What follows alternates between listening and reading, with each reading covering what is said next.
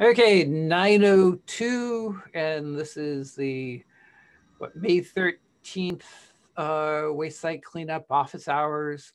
Um, so welcome everybody. So not a lot of updates and stuff today. We can go through the laundry list of updates, but we'll start with the one graphic that I have for everybody. So you know, might as well do this consistently. You should be seeing the PFAS private well sampling program update. Up to 95 results received, and for my interests are the ones 20 to 90 parts per trillion, or greater, anything greater than 20 actually. And we have another hit there, so we're up to four out of 95, around 4%. Everything else, so 96% less than 20 parts per trillion, about 90% less than 10, and 60% non-detects, which is running a little bit lower than I was hoping for, but we'll see how that goes. Again, 100 is still pretty small number compared to what we hope to be getting in the future. There are another almost 300 ready to sample, so the logistics are playing out, and almost 200 with results that are pending. So this should be picking up. The pace should be picking up with the results. So that's the PFAS news of the week. The COVID news of the week, we have no changes on kind of our status, here in Waste Site Cleanup, or DEP. The last that we heard from our executive office on kind of when we're going back and all of that was to, our current status goes through the beginning of June. So we're eagerly anticipating some more update in the near future, which is probably going to be something, along the lines of, we're still working from home, but that, there may be some changes in the future. Everybody has probably been hearing the governor talk about August 1st as certainly a date where there are a lot more changes are being made. And for the first time the other day, I was listening to the radio and heard talk of rescinding executive orders and the state of emergency.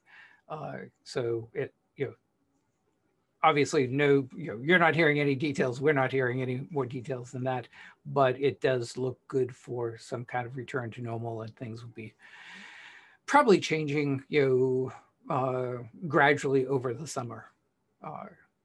And my bet in the office pool is still the beginning of September for kind of a more of actually more frequent, more routine going back into the office. But the rumors that we certainly have been hearing is that there will be some sort of flexibility and a lot more teleworking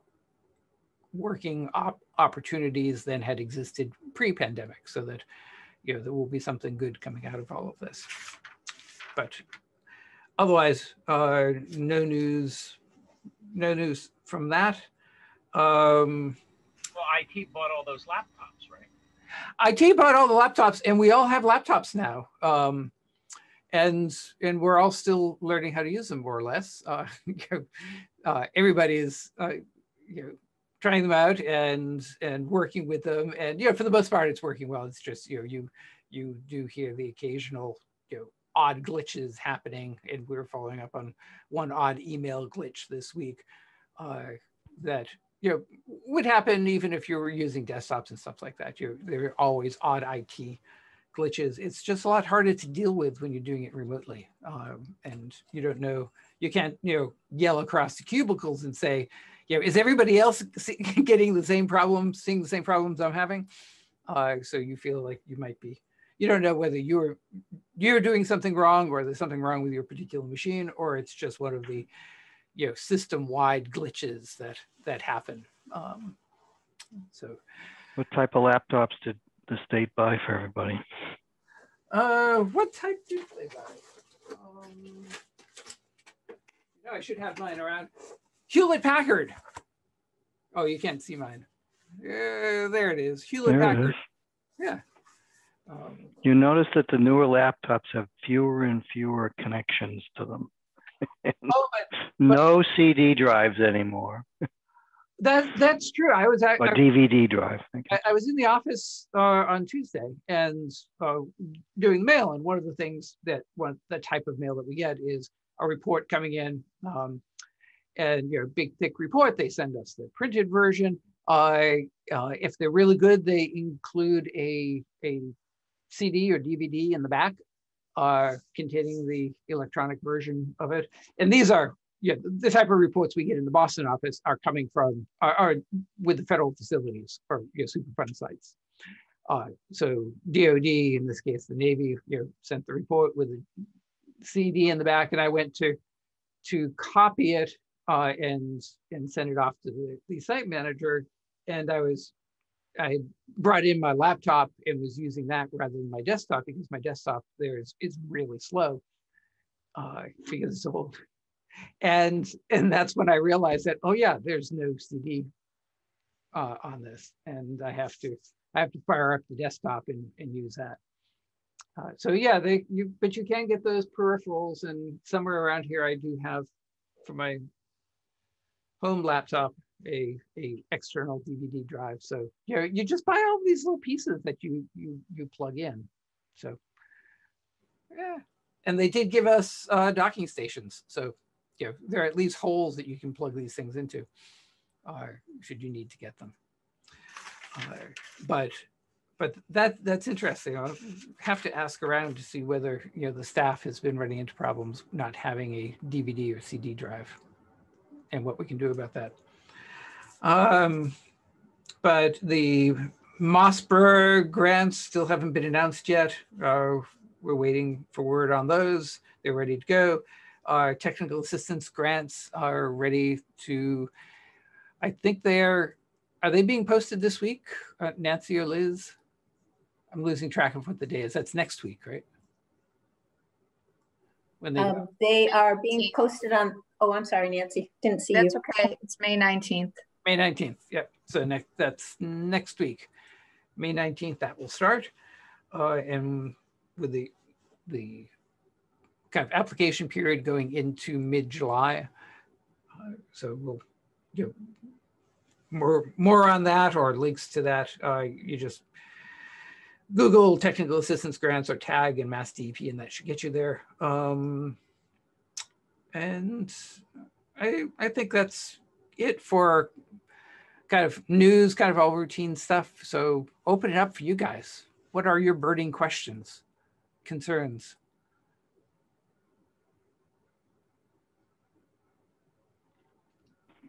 It's a question for Liz, and I guess without asking for when the revised MCP will come out, but it relates to the AUL guidance. We continue to have a lot of discussions internally about what's the guidance the existing guidance recommending, how will that apply?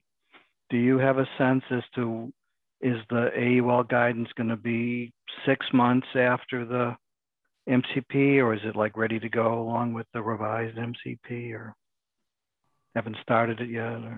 Or well, we have started it. There are a lot of draft changes already developed. So I would like to have it available very soon or close to the effective date of the changes of the RETs. And in terms of my guidance priorities, the AUL guidance and the anthropogenic background historic fill are the ones I would like to finalize first, along with the risk characterization guidance, which is also, I have not been directly involved with yet.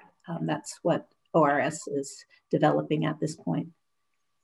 Is the anthropogenic fill guidance being updated just to follow the new MCP? It wasn't the way that was being worked on. There might have been some minor wording changes to one of the many, the layered definitions of anthropogenic background and historic fill, but it's not so much changes related to the MCP, just that has been out there as draft. So be just interested in making that final. Ken would probably want to chime in too. I don't know if we have any immediate plans to update the NAPL guidance, but we did make that change related to when an activity and use limitation is required. So yeah, there's a change there. That would be another one. And then Liz, what are the thoughts about Q&As related to the new regs? Paul, we lost your audio. Uh-oh. Lost you altogether. Now can you hear me? Or are you all? Just choppy. Okay, I'll let you guys talk. My connection is unstable. Uh-oh. He's gonna have to break out the ham radio.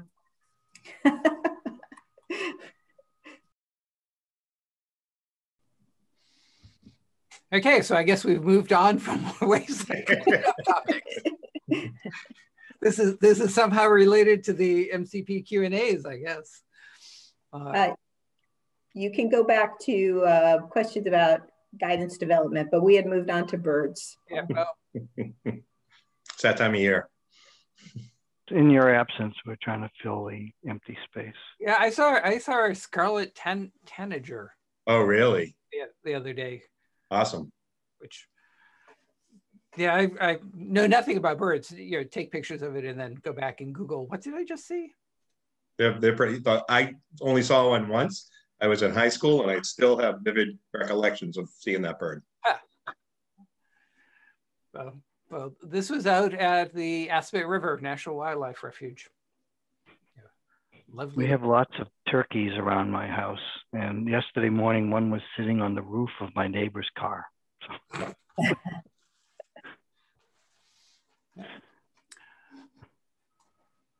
Okay. Matt Hackman has started sharing My his screen. favorite Charles Adams cartoon. One of my favorites. There are many, but what's so amazing about it? All right. That's cute. Okay, so, and any other questions about guidance? Or any other wayside cleanup topic?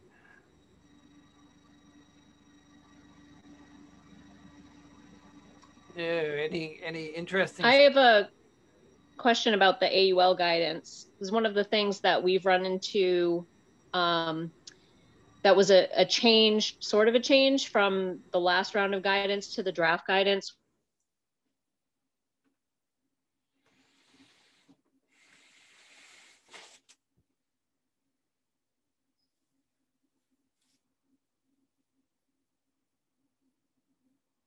By the U.S. military. So it's Westover Air Reserve Base, and we were putting an AUL on a portion of the base.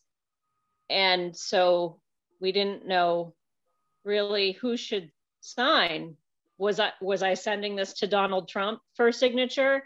Was it going to be like the military, like top military person? Like who was going to be in charge of that? So I'm just wondering if there's going to be a little bit more guidance on, you know, other types of properties like federal properties, and also if there might be a way to provide like a template for when we're doing corporate filings, you know, because we get kind of a random assortment of documents. Like there might be minutes from a meeting that shows the elections of the officers and it has to be redacted, or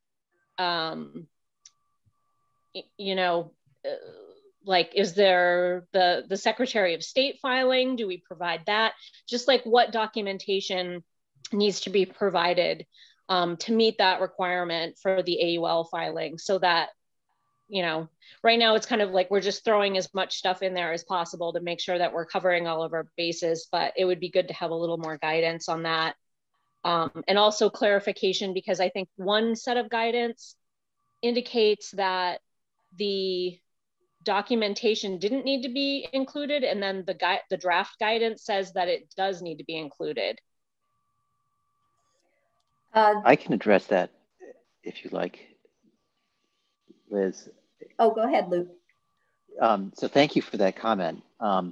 You broke up just, I'm Luke Rogers, I'm the Bureau attorney, so it's kind of a legally thing, so I thought I would jump in. Thank you for that comment. And it is something that we think about. And you were breaking up just at the beginning, but I hear basically two questions there. One is who signs on behalf of various entities, whether it's the president or the person, that you're dealing with, or somebody in between. And what kind of authority, a signature authority documentation do you provide? As to the former, the sort of maybe not very helpful, but I think true answer is that in general, for government entities, we don't know. It's up to that government entity to decide itself who has the authority to sign an NAUL, which is why we look for some kind of authority documentation to make a good case to us that in fact the right person is signing it. There are well-established conventions for corporations, now for LLCs, for some of the more common corporate entities that are out there. As far as I can tell, those conventions are less well established for government entities. And so in the cases that I've been involved with, I've been having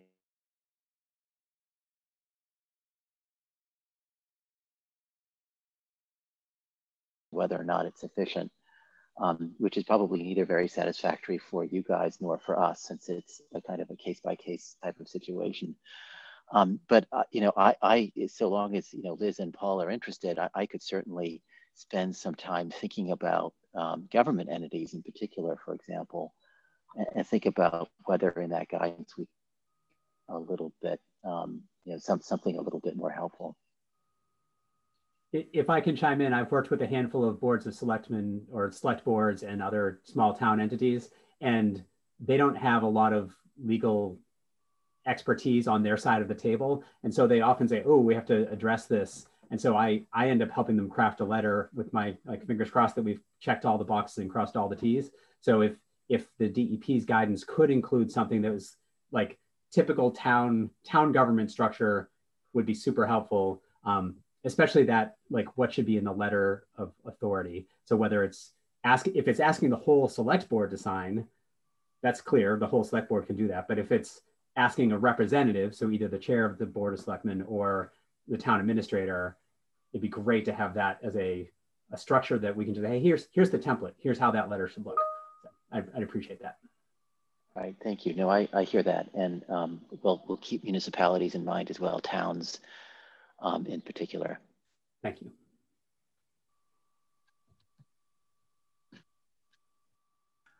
I think towns would be the most common one and easier to deal with than the question of state or federal properties. So, right. In our case, we ended up having the commander of the base sign on behalf of, he's the commander of the base, so theoretically he has the authority, theoretically. But that was how we went with it, was providing that, this was the date that he was assigned to be the base commander, and that he has the authority as base commander to sign the AUL.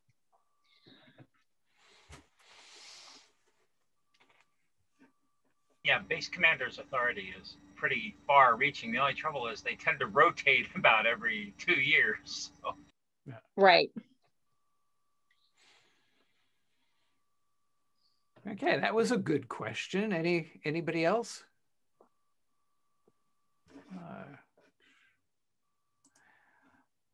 Okay. So Diane writes, is there a REBA title standard governing signatories for governmental entities? That's where I would look. So that's a good suggestion. And of course, we would look there as well as the land court guidelines as possibly a conservative approach to it as well. My memory, I have limited access to books right now. My memory is that there is not a REBA title standard regarding some of these government entities, but again, definitely we'll take a look at that. And thank you, Diane. What does REBA stand for? Diane, do you want to address it? It's the real estate. It's the Massachusetts Real Estate Bar Association, I think. That's right. And they come up with sort of best practices, as it were, for their own members that often are influential in matters like this. Well, and I think if you think about conveyancing, the most conveyancing is governed by REBA title standards, usually by agreement of the parties, but that's, you know, where I would look for that. And you can find online, at least, if not the title standards itself, but the index of what's available for title standards, because it also tells you how to correct things like Scrivener's errors and stuff like that. I'm not a real estate lawyer, so I'm not 100%, but I work with real estate lawyers, so I think that's where, for documents to be recorded, I would look. You might not like the answer, though, because it might be overly conservative. Yeah, no, that's another thing. Which, I mean, I can just go ahead and mention that, which is those title standards generally govern the conveyance of property interests. So if we follow that, it's usually enough. AULs are notices, and so we have to make a judgment, you know, as to whether a lesser standard is sufficient or not. So I'll just leave it at that.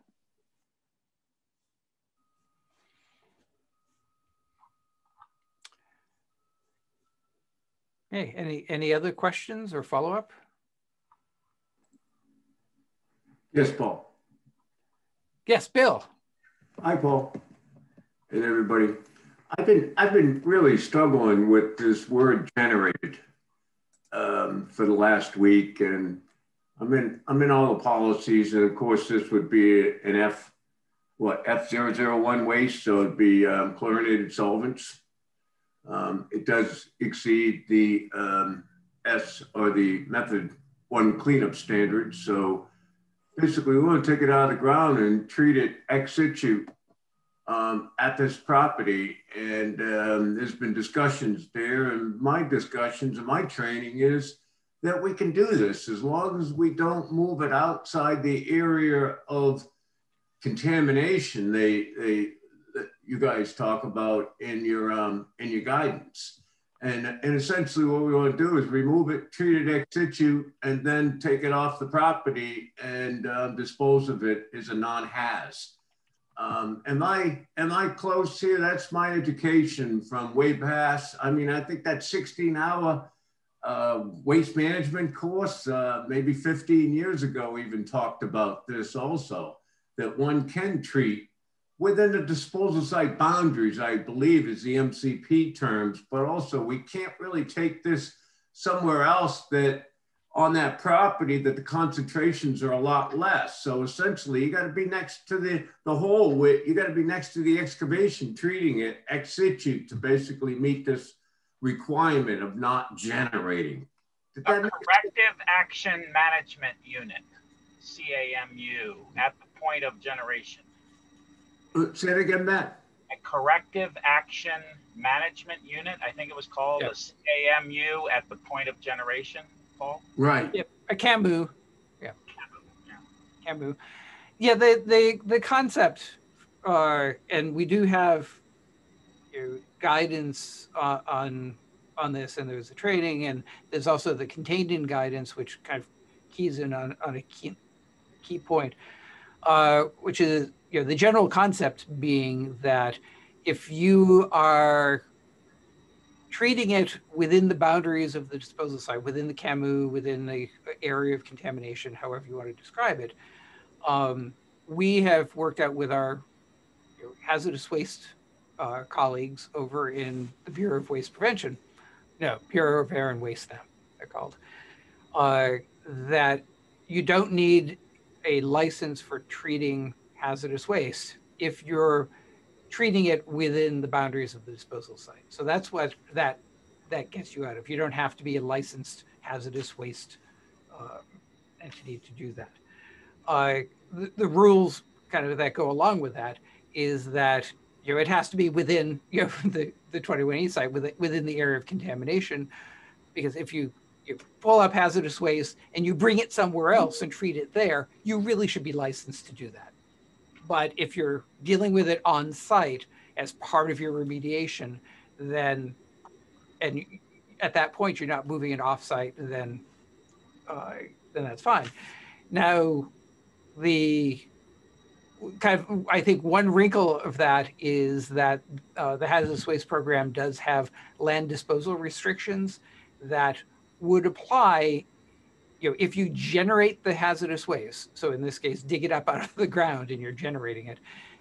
You can treat it on site without a permit, but the land disposal restrictions might still apply. The kind of what you have to get to. So that's one thing that you have to keep in mind. But if you're treating it and you're eliminating its hazardous characteristics, and I think what you're dealing with, what you may be dealing with there is, something can be hazardous waste because it's characteristic. So treating it, you remove the characteristic nature of it. It's no longer a hazardous waste, and then you can manage it appropriately. Anything that is one of the listed wastes, you can treat it to reduce the concentrations, but that treatment doesn't eliminate the fact that it's still a hazardous waste. As long as you're getting detectable levels, then it still meets the contained in criteria. It's still a listed waste, and at that point, in order to move it off site as a non-hazardous waste, you would still need to get a contained in determination to kind of bless it and say it's now the concentrations are low enough that it's no longer has to be managed as a hazardous waste. And there's a policy for that that also talks about the land disposal restrictions, and that would in the process for that happening. But can that treatment be above the ground, or does it need to be below the plane of the ground?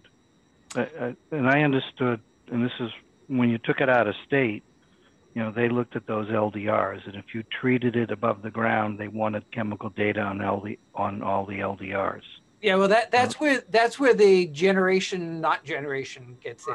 If you pick it up out of the ground, then it's generated, and at that point, your best kind of the LDRs would apply unless you get it out of the hazardous waste system. It's no longer a hazardous waste.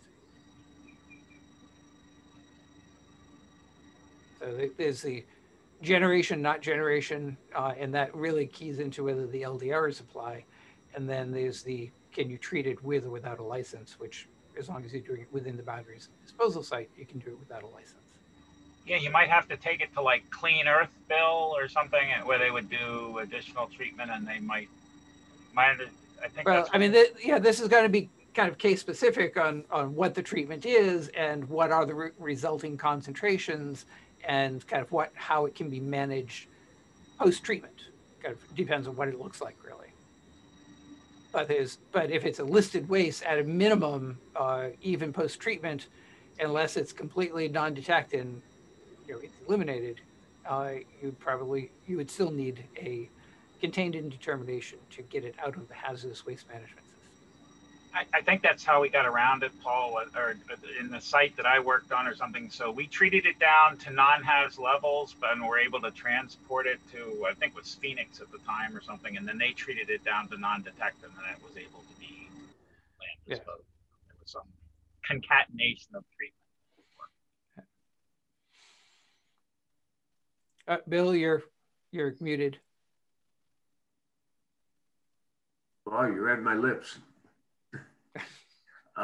Paul, so I may be splitting hairs here within the disposal site boundary. For example, this disposal site boundary is a small area in soils, and then of course it hits groundwater and then spreads out.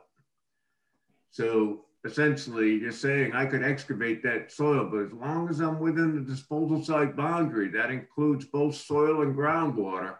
That would be acceptable. Whereas my attitude was bring it to the surface and leave it next to the excavation of where you've removed it from and treat it there to be safe, Yeah, so one thing to keep in mind is that you're dealing with a couple sets of regulations here.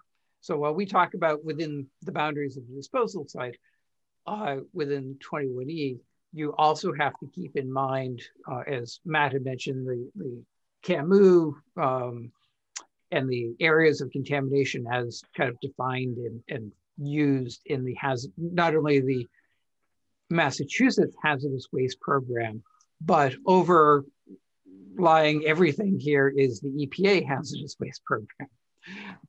And so you have to look at it look at that, kind of treating it within the boundaries of a disposal site through each of those lenses. And in order to kind of minimize anybody's disagreement about how that's interpreted, I would do just what you're saying. You don't want to move it far, because it really is a question of, do you need a license or not at the point where you're treating it. And we have had people with kind of large sites, particularly where the site is defined by maybe the groundwater plume, going, and can you dig it up and move it several blocks away in order to treat it at that location? And the answer has been no. That really doesn't. That might be part of the 21E disposal site, but the hazardous waste program would view that as taking it off site for treatment.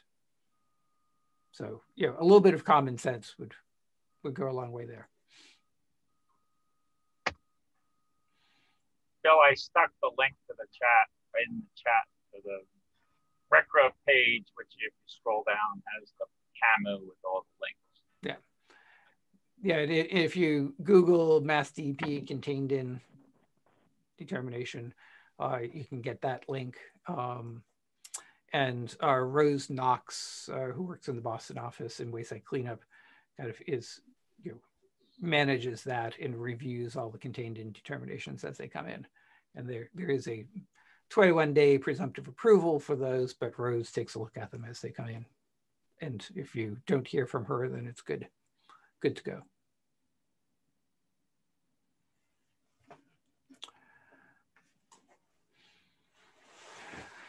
Any other questions? And if you can keep away from interpreting the hazardous waste program, I would be happier.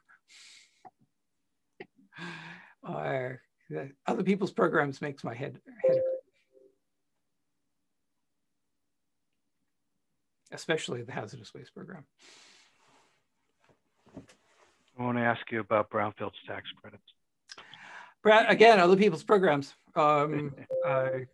No, I was just trying to be funny. I wasn't really asking. I know. I was going to say the asbestos in soil. Oh, you're all comedians. Other people's comedians today. What can we dig Paul with today?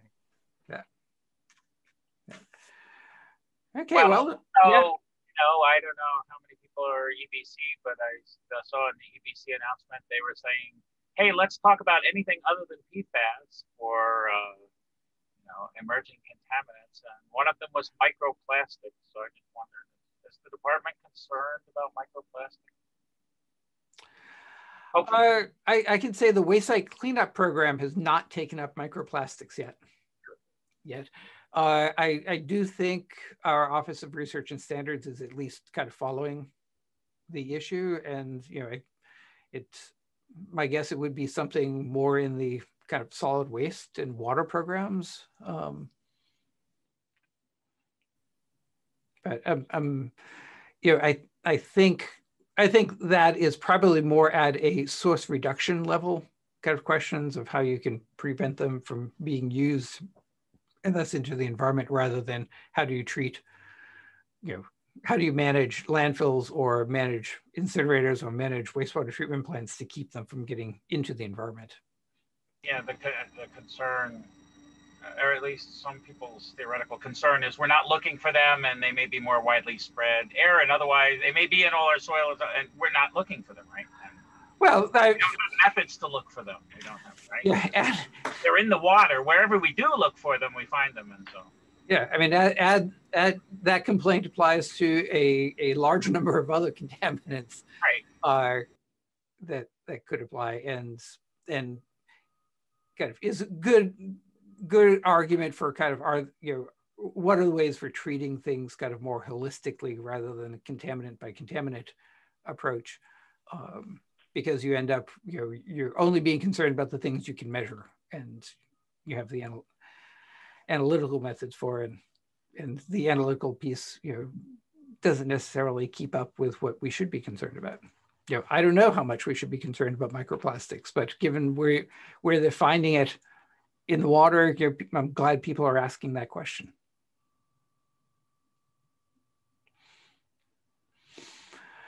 Any other nightmare scenarios we should be considering?